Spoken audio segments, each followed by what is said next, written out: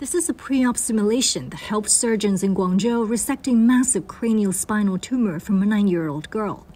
These skull defect repairs provided critical reconstruction for a soldier following a serious battle injury. They are made possible by 3D bioprinting, which uses cells and biomaterials to replicate natural tissues and other biological parts. Yuan Yuyu started his company 15 years ago with the hope of making such life-saving technologies more accessible.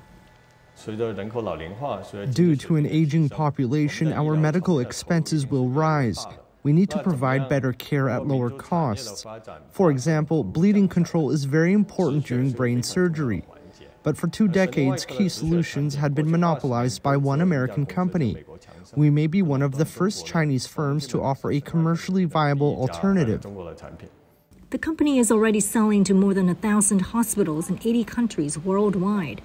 Yuan is grateful for government funding to get his startup off the ground, but he believes more can be done to nurture the industry. China is investing heavily in scientific research, but not enough ideas have made it to the market.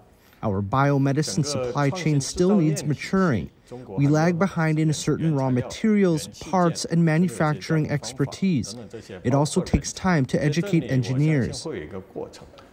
Yuan was able to voice his suggestions directly to President Xi Jinping during the 2 sessions 5 years ago.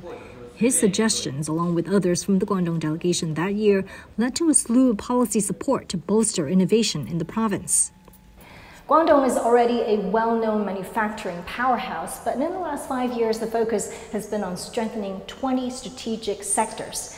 Biomedicine and healthcare are among the priority industries, targeting an annual output of 1 trillion yuan by 2025. Last month, officials honed in on overall industrial investments, promising to help 9,000 companies with their technological upgrades this year. As more high-tech startups set their sights on global customers, Yuan has another idea.